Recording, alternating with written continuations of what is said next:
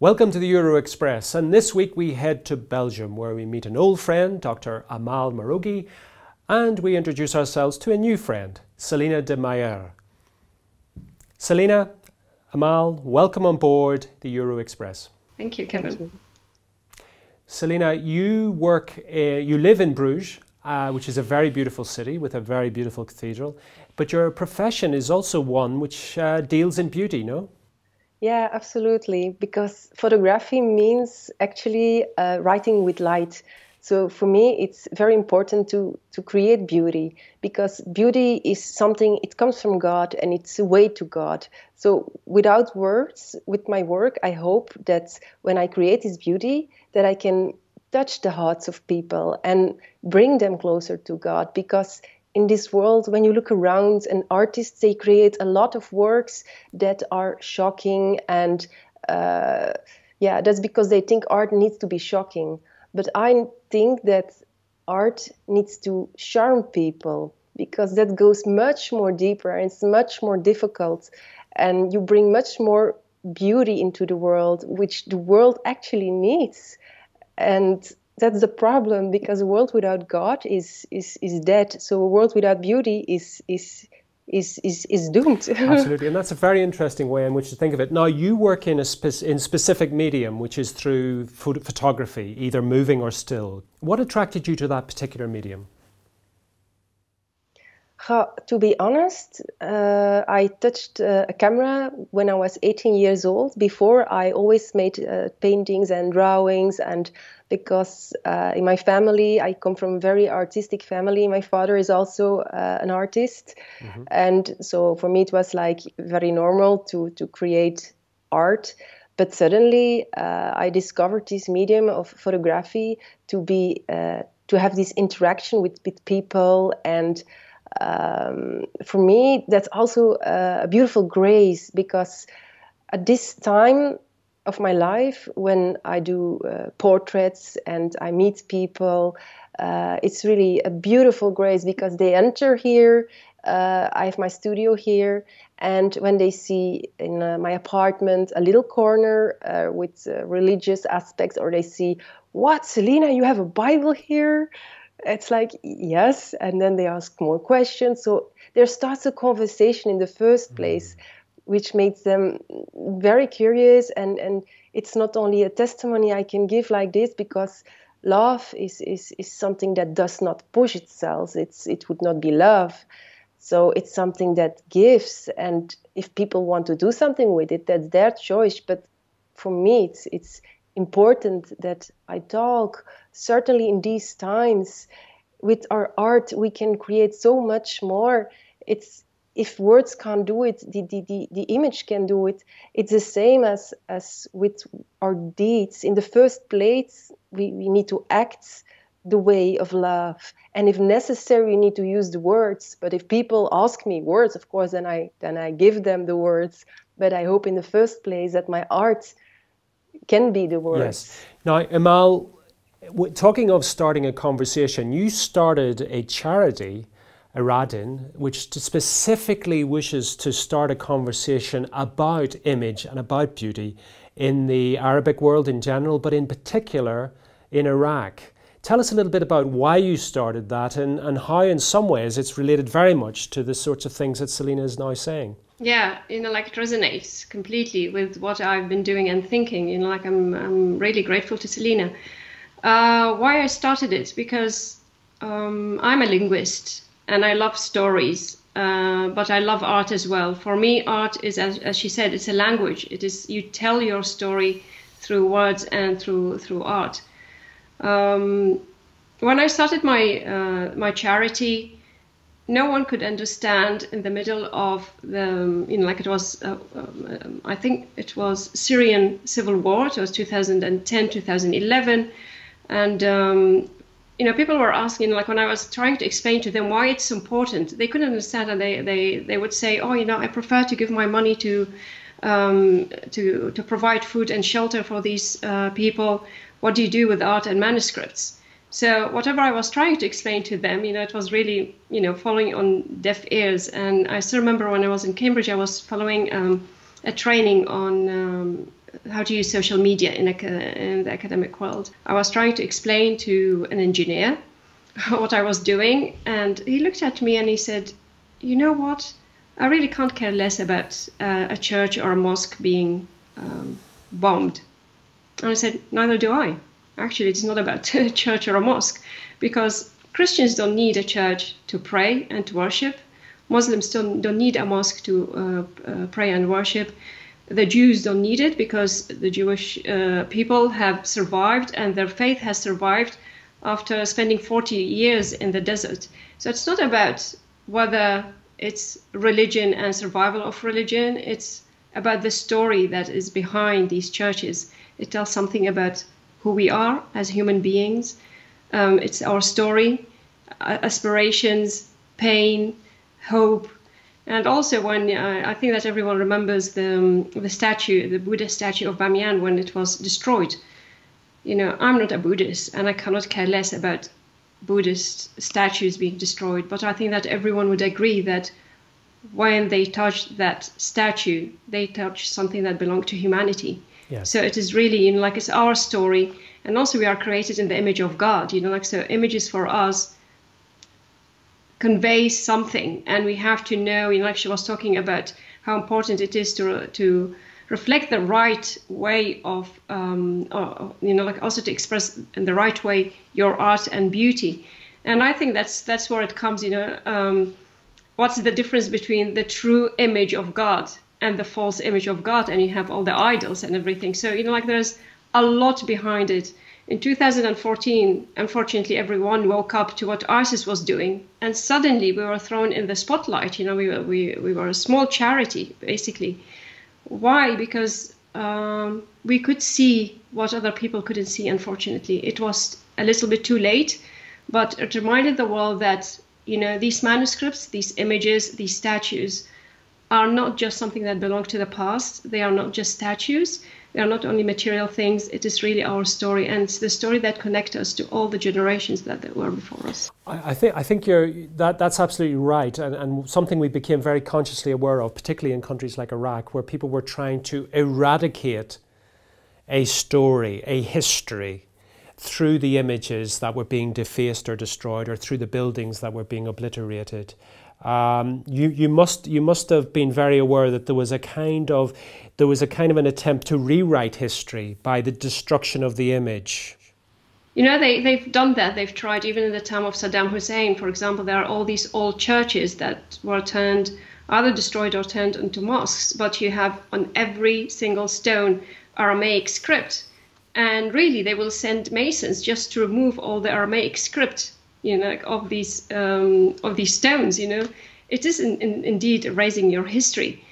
But when your history, it's not only written in stones, but also it's written in your memory and in your heart. So that's why I just thought, this is, maybe they can destroy the stone, but they cannot destroy the memory that we have. They cannot destroy its beauty. And Selina spoke about beauty, and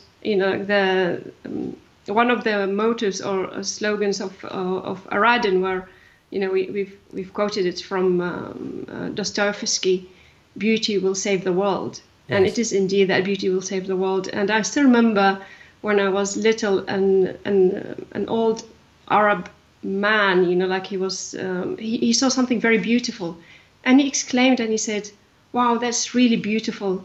It's like from God. God is beauty, and he loves everything that's beautiful." And it stayed with me. It is something that unites us. And this is where I just thought, it's really culture and beauty that can unite so many different people, despite Absolutely. The religious divide, So some people Absolutely. Don't understand why interreligious dialogue doesn't work always. But, intercultural dialogue always works. And there is this beauty, this cultural aspect that can unite us, because this is basically what we are. We are human beings, and yes. Beauty is in everyone and us, because we are all created in the image and likeness of God. Selina, I'm sure you wouldn't disagree with Amal quoting Dostoevsky about beauty will save the world. You work in a medium which is striking sometimes. The beauty is sometimes in the striking nature of the portraits or the images that are confronted. But also you must be also very conscious of how powerful images are increasingly in our world. I mean, certainly in journalism, we are aware of some very famous photographs down through the years which have almost changed the course of history in terms of what they're representing. So it's both something of beauty that you're sometimes presenting, but it's also something which is very powerful as a medium. Would you agree? Actually, for me, there is also this inner beauty, which can never be destroyed, and it lives in all people. And that's something that comes from God, because for me, there is nothing more powerful than photographing a woman who give her life to Christ and who lives from the source that is Christ. So that is a love and a power that lives in your heart, which nobody can separate us. So everything can be destroyed, but not that beauty that lives in your heart. And when I make portraits, you can see that beauty of those people in their eyes. I also make portraits of the girls from Miss Belgium, so that's a completely different world. But I reject to make photographs of the girls with their nude bodies, and that I don't do, because for me it's about the soul of those girls. They are beautiful. They don't need those makeups. They don't need to do all those things on their faces. For me it's about that inner beauty, and I try to capture that and to show these girls, like, look, you're beautiful just the way you are, and you don't have to do anything about that. Look at yourself. And for me, it's really a grace as a photographer that I can show them how they really are, who they are, that they are beautiful, the way God created them. And for them, it's like, wow, actually, yes, without makeup, I don't look so bad. And it makes me happy to give a little piece of sight back. I think, Selina, that there are so many girls who would like to listen to you, honestly, because there's so much pressure, especially on young girls, you know? Absolutely. So, yeah, it's rediscovering the beauty of the soul and how it reflects on the face, yeah. But Selina, the photographers in particular, you sometimes operate in a juxtaposition of two very different worlds. Because you can have the high end sort of models, which is a lot of it is artifice, okay. A lot of it is an image which you are creating, which isn't actually real. And yet I've seen some of your photography, very beautiful photography of people, young people or religious at the World Youth Day, and the beauty, as you say, shines out without a piece of makeup anywhere or any particular lighting or camera angle. They just appear beautiful. I mean, does it make you sort of wonder about, I think you already know, and maybe you've alluded to it, but the nature of beauty is I mean, it sounds cliched, but it's an inner gift, but it's also a supernatural thing, really, isn't it?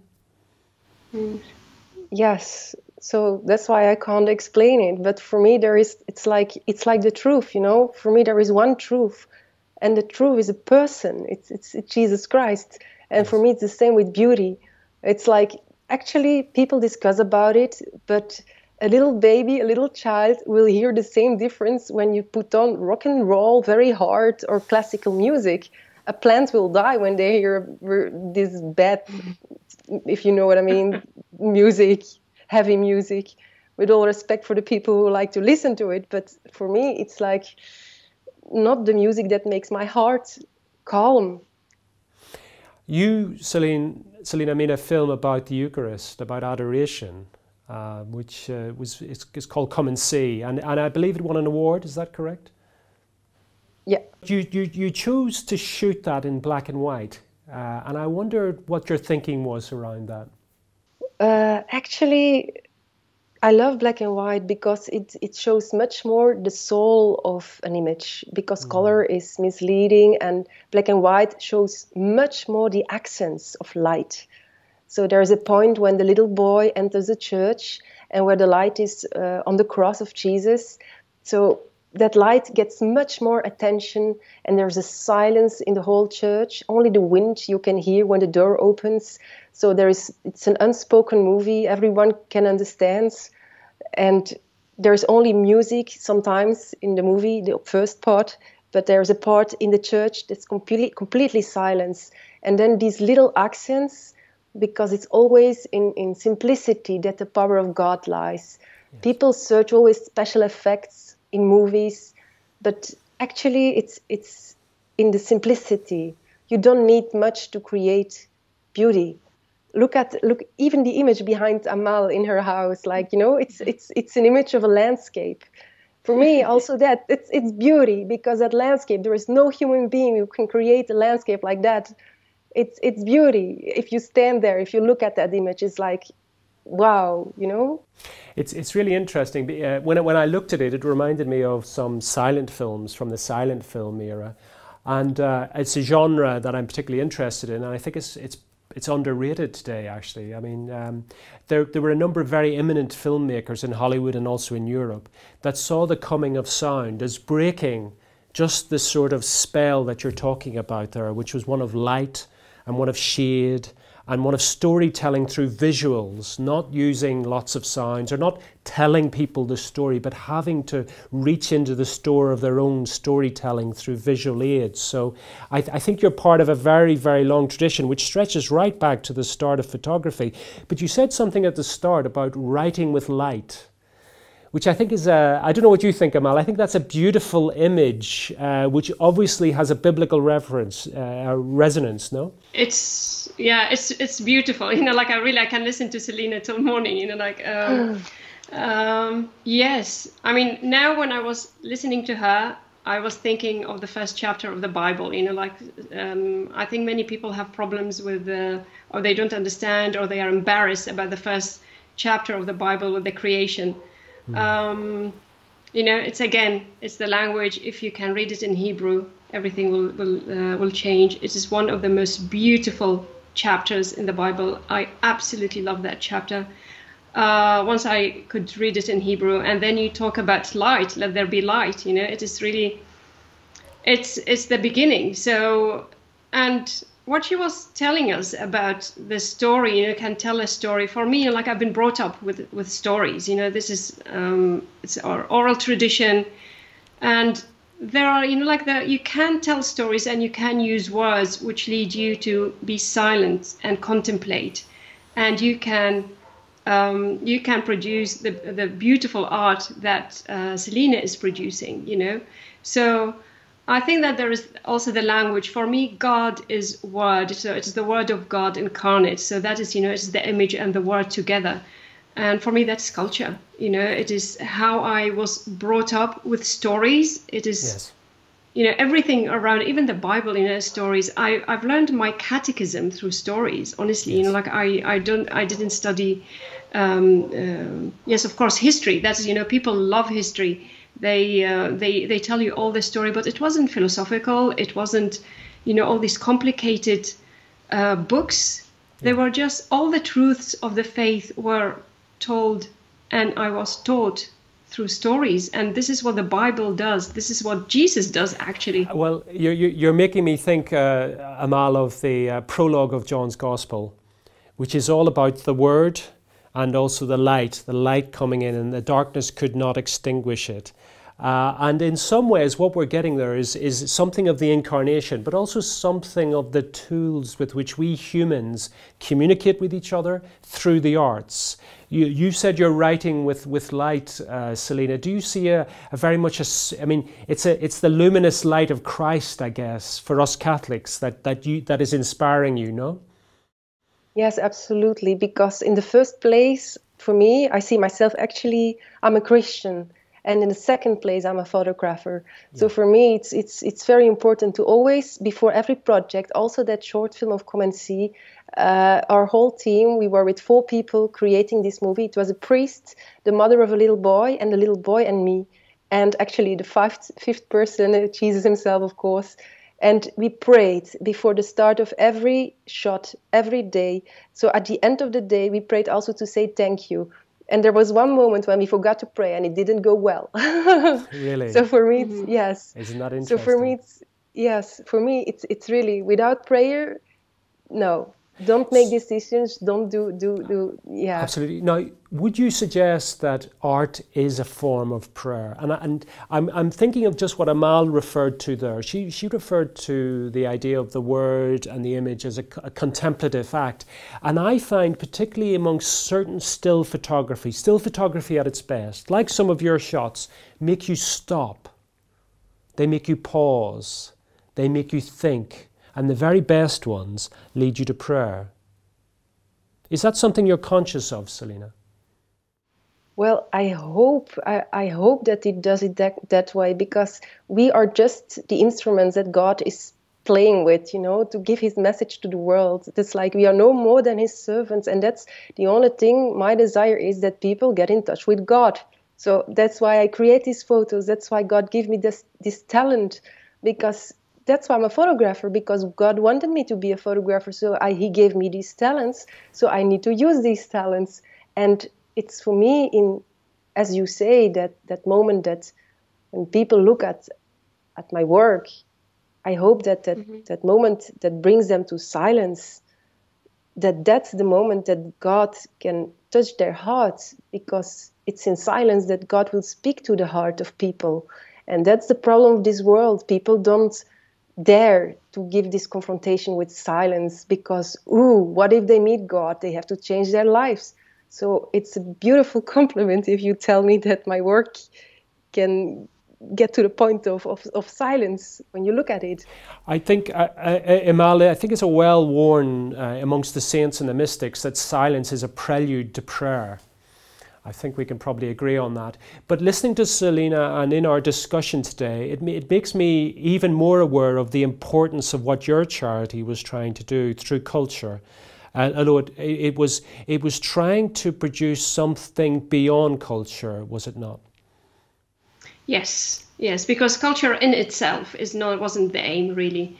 It was that human relationship, restoring human relationship. And through culture, because as I said, you cannot separate. There's something about, our thinking nowadays. We think, and I said it also last time, like either or. For me, there is no separation. Culture is culture is not the aim. It is really in service of human beings. And what I've seen living in a Muslim country, living in the Middle East, living in Europe, visiting different countries, even going to China and Asia, there is something about beauty that unites immediately. Yes.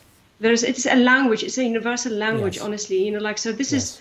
is if words cannot express how you feel, you show an image or you sing a song, and then you can connect with these people. Absolutely. And this is where I think that image is very important, so it can be used or abused. This is really, she was talking about a talent, but I think it is more than a talent. It's an instrument. It's a weapon that you can use, either to defend yourself and others, or you can use it to kill others, really, either spiritually or even materially. We have a lot of problem with radicalization. This is one of the things that I have studied recently, and I can tell you one of the problems that I can see lying at the heart of radicalization. Everyone thinks that it's religion. It's not. It's really that there is a problem with the culture surrounding them and how they have perceived that culture and the narrative that they have received. Yes. So when you haven't seen beauty, when you cannot discern beauty in other people and other cultures, it's very, very difficult to love that culture. So yes, I think that people like Celine has a lot to do. And one of the things that I was trying to do, Aradin was the first stage. Now, I have moved to another charity that I'm starting. And one of the programs we have is Women for Culture, because I believe that women have a lot to offer, and they have that healing power through culture, through the stories, through the way that they speak the language as well, to heal a lot in our society. So yes, definitely, it's culture is not the aim itself, but it's a means. It's also and also I said at the start that you were wanting to start a conversation. It's also a sort of meeting place, would you say, Amal, for people? You know, that Muslims, Jews, Christians in the Middle East they can all meet around culture in a way that maybe they can't through other things, politics or theology or whatever. Yeah, this was my experience, you know, in 2014, 2015, and 2016. Really, you know, like I've met many people from different cultures and backgrounds and religions, and it is amazing how they all could connect. Suddenly they realized how important it was what we were doing, and many other people started their initiatives, which I'm very proud of them, you know. So we were really trailblazers, but at the same time, it was we were reminding people. Someone had to remind people from time to time how important culture is. And as I said, you know, it was a seed planted by my family, especially my grandmother. It is something that I owe to the world. It is not, you know, because you are clever or you are lucky or you have a genius idea. It's not that. It's a mission, really. You know, it was a mission that was entrusted to me. And suddenly, you know, like it took, unfortunately, a little bit too long till 2012, 2013 before I realized this is the time I have to do something about it. And you felt very much called, I think. I mean, this is very much your calling in the cultural sphere. Selina, do you see your photography, your art as a calling, as part, almost like part of your Christian calling? Yes, as long as God wants me to, yes. Because for me, it's really the place where I meet the people, and it's in all those different worlds. It's like, as you said, it's the fashion world, it's the World Youth Days, it's in the Catholic Church, but it's also in the show business. So it's a complete open world, and for me, that's an amazing grace, because that's what Jesus would do. I believe that it's He who said, you need to go into dialogue with everyone, but remain yourself. And that's exactly what I try to do, like just remain Selina, remain this child of God, and pray to stay humble and to get in contact with everyone. And if God wants something, that something happens or somebody gets touched, then it's all thanks to Him. And yeah, so for me, it's really, yeah. Well, let's look at some of your artwork, Selina. We'll bring up on the screen so people can look at some of the artwork. And it'd be good if you could just talk a little bit to us about where these shots were taken and what you were trying to achieve in them. Yes, this shot was taken in Congo. We were in a mission for a hospital that was built there. And I was in this little corner and watching through the door to the right. And suddenly I heard some children play. And I looked at the left and I saw a little head. And I took my camera and I took this shot. And I saw that at the point I took my shot, the child took another child out of it and they run away. But for me, it's always... Yeah, I love to see children playing. I love to look at the children. They have this pure innocence. And yeah, that's also something like they are untouched. They are like, yeah, some kind of an untouched image of God, still perfect, still ready to go to heaven. It's yeah, and that fragile look of these children. They are happy. They have nothing, but they are happy. They are thankful for the little things. And yeah. What exactly was this building? It looks like a sort of very sort of concrete. Was it a home for children, or was it just where they were living? It was an old hospital they were building somewhere in Congo, a few hours from Kinshasa, and it was really in the middle of nowhere, in a village where there was really need for a hospital. So we had to make a mission of that. There was a camera team, and I was a photographer. Wow. So let's look at another one then. This is a little bit sort of more traditional. It's very beautifully put together, if I may say, Selina. Amal, what do you see when you see an image like this? Again, you know, like in the last image and this image, it's really the light that is amazing. You know, like it's telling me a story through the light. You know, yes. There is something of divine presence in last image when you see these children with the light in the background, and here you have a love story with the light behind it. It is just, it expresses everything, really. This is what human love is about, like you have to have that light shining behind you in order to be able to build a new life. So it is beautiful. It is, it's really striking, all that presence of light in her pictures. I would say, Selina, that this is a picture which superficially could be glanced at and then glanced away from. But as Amal's talking, I'm very conscious of your use of light, the luminosity within the shot, but also the use of shadow. So there's that kind of play, which, married life is a combination of joys and sorrows and all the rest of it. And it's like, and I love the way the husband and wife, the brides and bridegroom are sort of together in the midst of this light and this dark, this swirling. They're holding each other together in it. So I think it's beautifully framed. And so this one, Selina, this is a very unusual shot. How did you achieve that? Tell us how you got that. Were you underwater? Actually, I built a table, and on that table it was a glass plate with a little, how do you say in English, clay. Clay. Yes. I put 3 centimeters of clay around that glass table, and then the person who had to stand on the table was going to stand on the table, so I could just go lie under it on the ground. So it gives the effect of underwater. So this is a shot like Jesus walking on the water. Wow. So that's wow. like, and also very. So as my other images are more creating the art world, but this is really like a shot from the Bible, actually, and if you sink in the water, Jesus will put his hand through the water and he will pull you up. It's like you just need to look up to the light, because there is this little touch of light in the left of the corner. Also, you can see it on his feet, because he's the light that walks on the water, which is the symbol of evil. So he conquers the evil and he will save you out of this water. So it's a shot when you got the feeling that you're drowning, that you just need to look up, because Jesus is always there to save you. Amal, have you seen anything like that? I haven't.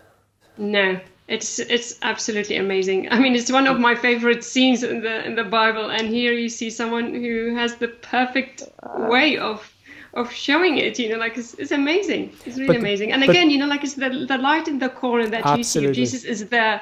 It's again, it's amazing. But what I also love about it, Selina, is that it works on different levels. So the first thing is that when I see it, I just think it's a wonderfully unusual shot. And I'm trying to work out how did you take that, so that kicks in. And then you start to say, yes, it's about walking on water. And then it takes on a whole new dimension. It opens out, if you like. So I love that sort of surprise, because an atheist could look at that and get a lot out of it and start to think.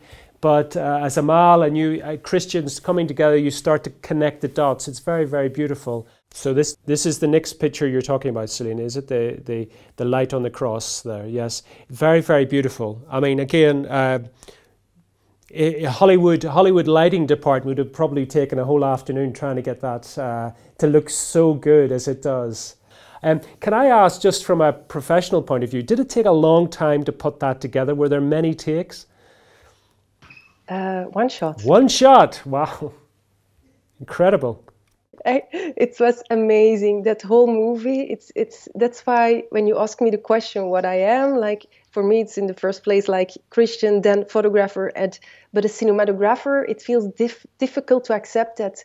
It's strange to say, but that movie is the only movie I ever made. For me it was like God is the director of that movie. When we entered that church, it's crazy, but the light was on the cross. It was not meant to be for me when I wanted to take there a shot, that the light was on the cross. Amal, does that image move you to pray? It does. My gosh, and it reminds me of so many churches, beautiful churches in Belgium, where you have the paintings, the beautiful paintings, religious paintings, and the cross, where the light shines in a way that it is on the painting at different times of the day, and it is moving. It's again, it's that play of the shadow, light and shadow. It's our life. You see that there is shadow in our lives, but again, you have the cross there, which is really the light that you are looking for. You cannot look for the light somewhere else. You have to go to the cross in order to find the light. It's absolutely beautiful. What I also love about that photograph, Selina, is how the cross is the focal point. All the light, all the darkness, everything circles around and places itself at the foot of the cross. It's very, very beautifully done. Can I just ask, going on from what Amal was talking about Belgian churches, you're in the city of Bruges, which is a very famous cathedral. I'm wondering if you grew up in Bruges and you were familiar with the cathedral, and if that was something formative in your sort of artistic experience, your religious experience obviously, but also your artistic experience, how those medieval craftsmen had put together something so beautiful using their own understanding of light and shape. Well, actually, I did not grow up in Bruges. I am from the countryside of Brussels. So I grew up around in fields and nature and a totally different environment. So for me, it was also there where my artistic way of life found its way in the silence of nature, in the beauty of nature. But this cathedral also, for me, it's also very inspiring. Like if you enter the cathedral, you can see the beauty of the windows. When you're outside of the church, you don't see the beauty of the windows. So that's the same with our faith. Like get in the heart of the church, then you will discover the beauty of our church. And it's inspiring. All it's inspiring, but all in a different way. So it's different. But I grew up in the countryside. Yes. Amal, do you know Bruges Cathedral? I know, because there is the relic of the precious blood of Christ, and I went to the procession, if I'm not mistaken. I hope that is still done now, not now, like in the time of Corona. But yes, it's beautiful. But it is not only the Cathedral of Bruges, but of Antwerp and Ghent, and even if you go to any church in Belgium, even if it's a village church, you will find the love of God there. I mean, it's amazing how beautiful Belgian churches are. And what I find moving is the love with which paintings and the buildings and how they look after the church. You see love behind it. I hope that we can restore that love again. But, you cannot go to a Belgian church without any church. Even in the village where my mother is living, we have beautiful, beautiful churches. And it's not only because, people here are artistic or they love art. I think that many people love art. But here you have people who love art and they love Our Lady and they love God. So, it's like, for me, a book. You go to any Belgian church and you can read the whole history of redemption in these churches. It is absolutely, they are stunning, really. Even, confessionals tell you a story. So it is, yeah. But I think if I'm correct, Amal, that was the whole purpose of the sort of medieval craftsmen, the stained glass windows, the beautiful buildings that they constructed. Because remember, a lot of people at that time, the vast majority perhaps, couldn't read or write. And the faith was passed through these sort of images. In some ways, we like to think we live in an image-conscious, image-obsessed era, but it was a different type of image that the medievalists were playing with, but it had the same idea of transmitting something of the goodness of God, the beauty of God, the luminosity of God. Do you see yourself then as a continuum, Selina? Do you see yourself working in the same way with light and shade as the medievalists who created the beautiful stained glass windows in cathedrals? In a certain way, we are all meant to work with the light of God. So actually, yes, because people of yesterday, of today, of tomorrow, we are the same children of God, and we are all meant to be workers of God, of workers of the light with a big letter. So yes. Now you talk about light, and there's also a lot of darkness in the world. And Selina, in your profession, a lot of people have used images to corrupt people, to abuse people, or to lie, The images, as you know, can be distorted in all sorts of ways. So there's a kind of, and Amal, when we look at the work you've been doing in the Middle East, how images are obliterated to again distort a narrative. The artist has a great responsibility, which isn't talked about as much as their gifts and their talents, but a talent and a gift from God comes with a great duty, would you say? Mm-hmm.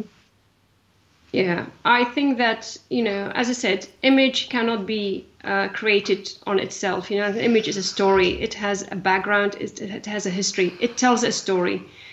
We are still in love with paintings that have been created 3, 4, 5 centuries ago. They still talk to us because they are telling us a story that we can recognize ourselves. So I think that an artist cannot extract himself or herself from the bigger story that is there. There is the greatest art, I think, is the world created by God. And if you are not connected in the right way with that greatest piece of art, then there will be something wrong with the art. Would you take that a stage further, maybe, Selina, in terms of, because you're working with images, and yet we as Christians, we as Catholics understand that we're created in the image of God. And is there an aspect in your work, Selina, where you're capturing fragments of that image of God in all its sadness, in all its joy, in all its pleasures? And do you think, Amal, that's why we're so fascinated with it as well, that, as you say, 3, 4, 5 centuries of painting the human face or the human image, we're fascinated not so much by the image, maybe, but what lies behind it. What do you think, Selina? Yes, because it's actually in this image also, it's like, this woman tells a story. It's like, for the world, it could be like, oh, this is an old woman, she has a disease or whatever. But for me, this shows the beauty of life. It's a woman who has lived.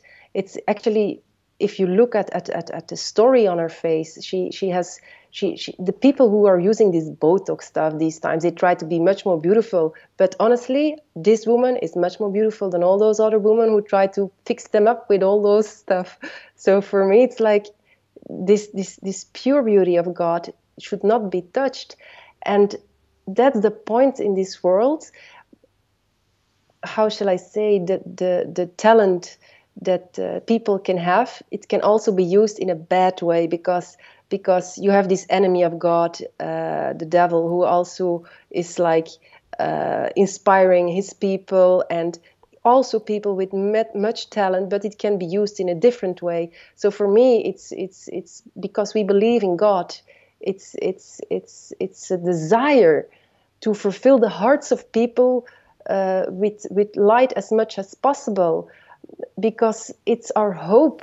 This world is dead without God, and it's a dark world, and you can see this hope of light in the eyes of, in this image also, of this little child, the hope that the light of God can give us, because death has never the last word. That's what we believe, and we are here for life. And I want to show people that there is life, even in a dark world. This image of this church of the Onze Lieve Vrouw is next here to my house in Bruges. It was an early morning, and the sun was rising, and there was mist, and it was like, wow! It was almost like an eclipse, like the darkness is trying to hide this sun. But the Son of Christ, the sun, the light, it will win. The gates of hell won't conquer her. So it's like this image, this power of a rising church. For me, this is a very hopeful image, because we are living in dark times. But I have this feeling that we are going through a silent Saturday, and that the period of a new born church is very near, and that makes me very hopeful that the light and the sun will rise up again and will be born and make a union of all people in the world. And maybe I can sound like, I don't know, but it's, yeah, for me, that's the hope I carry in my heart. And this colorful world, I want to share with people, and I want to encourage everyone, because I really believe that things will change, and that that God will intervene, Yes. and that we all will be one with Him. Amal, that was very beautiful what Selina just said there, but in some ways she's talking about art and her faith. Your charitable enterprises are trying to do the same thing, are they not? They're trying to remind people of this beauty that transcends who we are in a sense, but also leads us to the transcendent. Yes, indeed. Yeah, thank you for that. And like I've heard a word which I love very much, which is the word hope. This is what you do. Like when I go to war zones, you see suffering, you see a lot of ugly things, you don't see beauty around you, but suddenly you see that beauty of human relationship and hope. And it is only hope. With hope, if there is no hope, you cannot do anything. So it is, again, beauty is there, and you remind them of what is beautiful in their life, what has been beautiful in their life.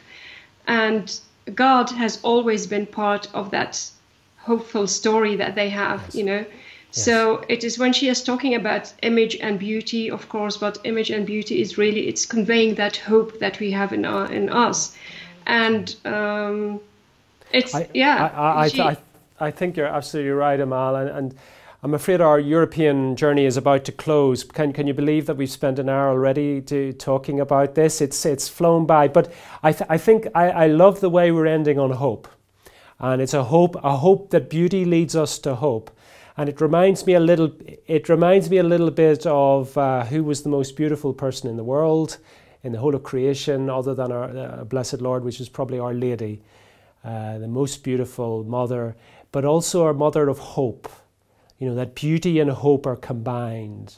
That beauty makes us hopeful. It makes us think that maybe the world could be better, maybe we could be better, our cultures and our societies, and I think it's much needed at this moment. So, as we're pulling into the terminus here in Belgium, I'd like to thank you, Selina, for coming on board the Euro Express. I found your images and your way of expressing yourself absolutely fascinating, and I do hope you'll be a passenger again on this train that goes around Europe on a regular basis. So for now, Selina and Amal, it's goodbye. Thank you, Selina. Thank you for the invitation. It's been really a pleasure. Thank you.